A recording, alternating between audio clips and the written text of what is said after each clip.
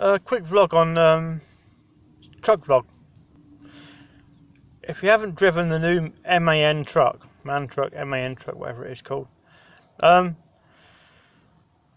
a few changes on it since the last time I drove one. I drove one a little while back, but not the brand new one.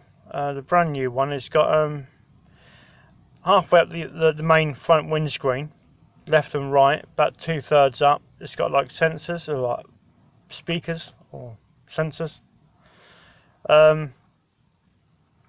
It's also got where before the automatic, left for drive and right for reverse little dial used to be down by where in a car where your handbrake is.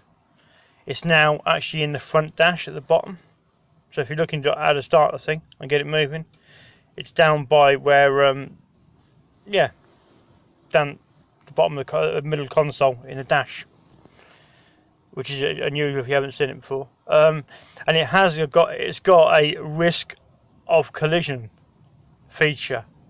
And if you haven't or don't know about this, you need to prepare yourself for it if you drive it, the new MAN truck, because you won't get told about it until you're either in a situation where and what happens is that say you're in a lane exiting a motorway and it all backs up quickly, which is like stationary, or in an accident, the truck knows that before you do with its sensors, and it takes control of the brakes, and it will brake to bring the truck to a standstill.